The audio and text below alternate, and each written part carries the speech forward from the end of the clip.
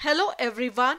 We already know about Newland's law of octaves, which states when the elements are arranged in order of increasing atomic masses, then every eighth element has properties similar to that of the first element.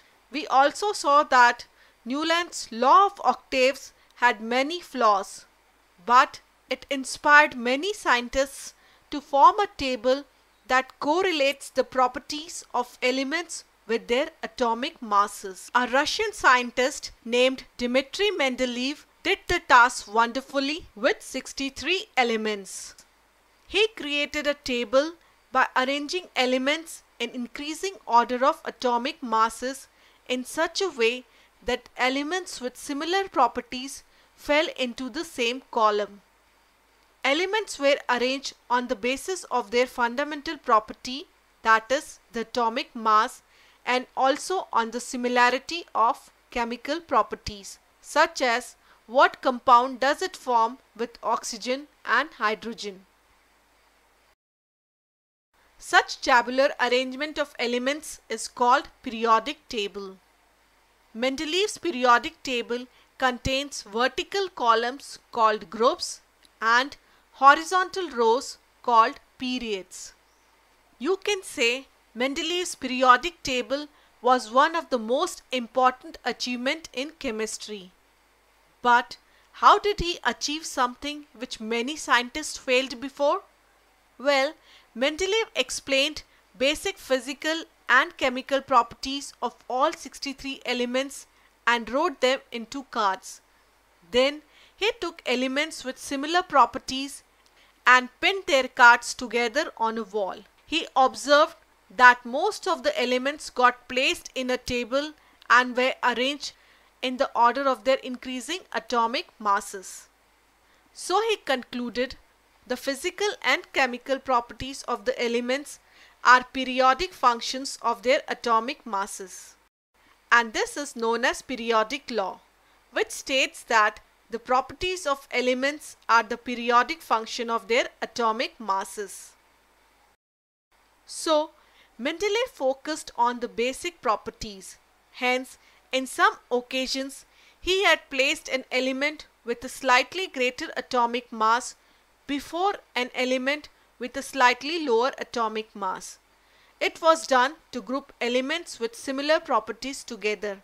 For example, cobalt with atomic mass equal to 58.9 appeared before nickel having atomic mass equal to 58.7.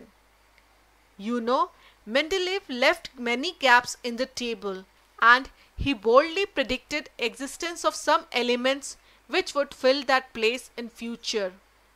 And for this, he used Sanskrit prefix eka meaning one as prefix while naming those elements which were not discovered till that time. For example, eka boron, eka aluminium and eka silicon.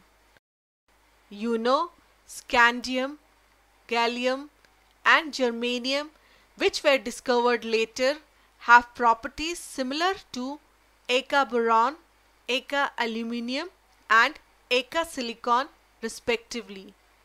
He also predicted the atomic mass of eka aluminium as 68, and you may be surprised to know gallium's atomic mass is 69.7, which is very close to 68.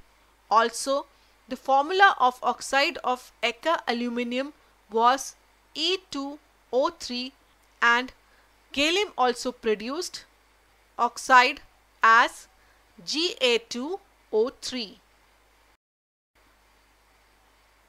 Later, noble gases were discovered and added to Mendeleev's periodic table in new groups without disturbing the existing order. So we see one of the strengths of Mendeleev's periodic table was that when these gases were discovered, they could be placed in a new group without disturbing the existing order.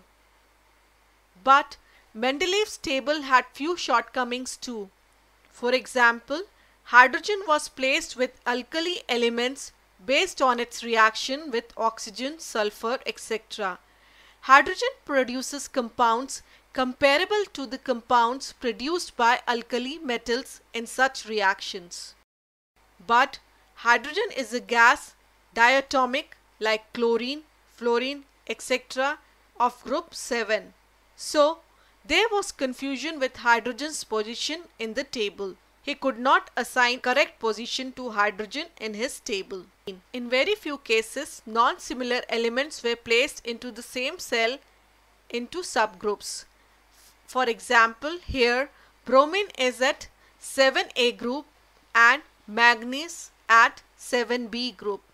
A and B are subgroups and hence properties of these two elements is supposed to be almost same, but in reality it is not. Also, isotopes were discovered long after Mendeleev had proposed his periodic classification of elements. Hence, there was no place for isotopes in his table.